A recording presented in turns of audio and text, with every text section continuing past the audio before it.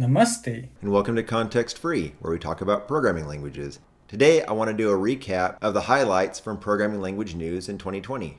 I'm focusing on industry versus research because that's what I know best, but hopefully we'll get a chance sometime to look into what goes on in programming language research sometime also. And here for some high-level stats, I'm using my tool Languish, which uses statistics from GitHub to measure programming language popularity. By default, using a mean score, we don't see a lot of movement in the top 10, although TypeScript and PHP seem to have switched places versus a year ago, as well as C and Ruby.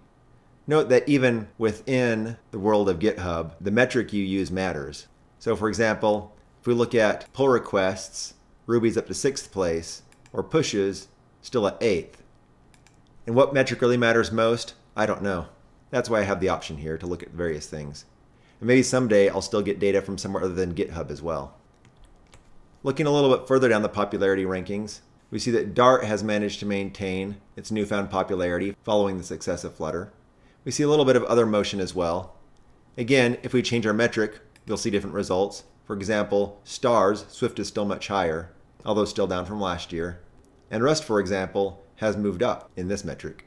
So having seen a quick look at popularity, let's move on to individual news items, primarily looking at the most popular languages first. And worth pointing out that even the languages that aren't in the top 10 or top 20 still can have very vibrant communities and do amazing work.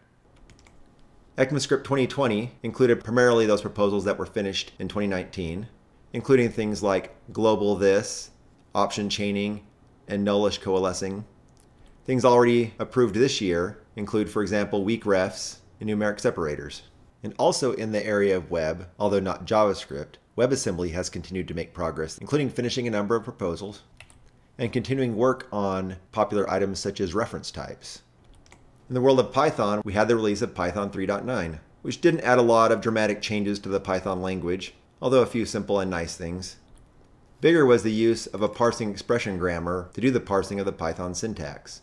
The idea is that this might allow for more flexibility in the language going forward. And outside of the language itself, the BDFL Emeritus of Python, Guido van Rossum, using my American English pronunciation, I am Guido van Rossum, decided to unretire and join Microsoft.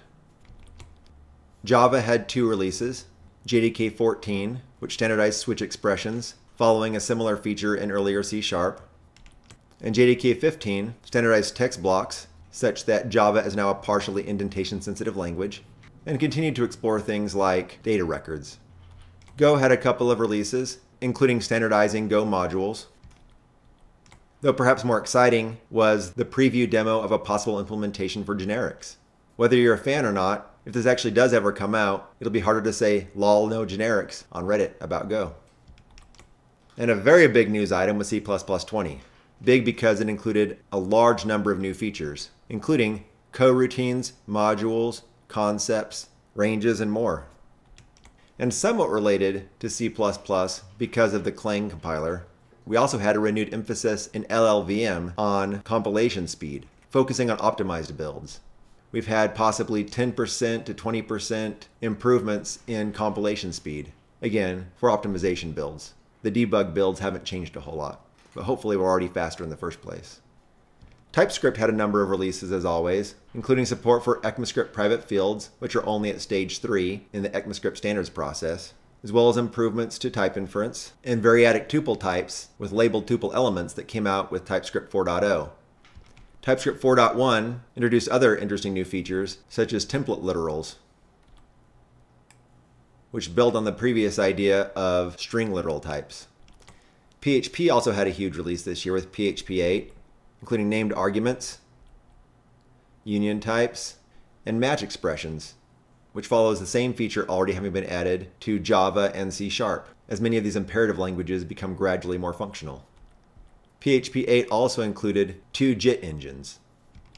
In other huge news, .NET 5 came out this year, which is the coalescing of the .NET implementation into .NET Core.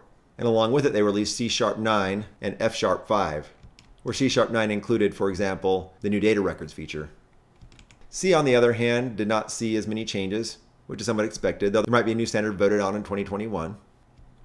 In other big news, Ruby 3.0 came out, where one of the goals had been for Ruby 3.0 to be 3 times faster than 2.0. and at least on some benchmarks under the JIT they've achieved that. They also have improvements to concurrency and have also included some static typing support. Dart also saw some releases, including work on null safety, for which they released the beta toward the end of the year, which continues the trend of many languages toward null safety of one sort or another in their language. Swift also had some releases, including improvements to main functions for program entry points. Although perhaps the bigger news is that they've started releasing Swift for Windows. In Scala news, they're looking at trying to finish version 3 soon. Rust has also had a number of releases, including better error tracking, improved function-like procedural macros, constfn improvements, which is sort of like constexpr in C++, and the first Tier 1 support for a non-x86 platform. Perhaps somewhat more interesting for Rust, though, beyond that, was the layoffs at Mozilla, which impacted paid development for the Rust programming language. Shortly after this happened, there was an announcement for an upcoming Rust Foundation. And Amazon has also announced sponsorship of the Rust project, including the hiring of developer Nico Matsakis. Kotlin continued to see some improvements as well, including continued development on Kotlin Native. And another huge announcement for the year was Perl 7. After decades of Perl 6, later rebranded Raku, we're going to continue to develop Perl itself going forward as well, skipping version 6 because that became a different language. Also in the area of camel mascots, OCaml has continued to work on their multi-core support. Elixir has also had a couple of releases, including improving the application bundling and integration with Erlang. And in the Erlang area, perhaps the most interesting thing is that they're working on a JIT for the Beam virtual machine, which will improve Erlang and anything else in the Erlang Beam OTP community. Racket has also been improving their underpinnings by re-implementing a lot of their core on Shea Scheme. The idea is this might simplify a lot of their core, removing the amount of C code they're using, as well as possibly improving runtime performance eventually. Julia 1.5 was released this year as well, including various improvements to multi-threading and memory handling, as well as adding a feature I'm a big fan of, which is implicit values for named arguments. Hacks 4.1 came out, including tail call optimization and more. Nim 1.4 came out, including a cyclical collector for the reference counting system, called ORC rather than ARC. This year, Zig has made a lot of momentum, including interesting things like the Zig CC drop-in for cross-compilation of C and C++ built into the Zig compiler release. They also launched a Zig Software Foundation.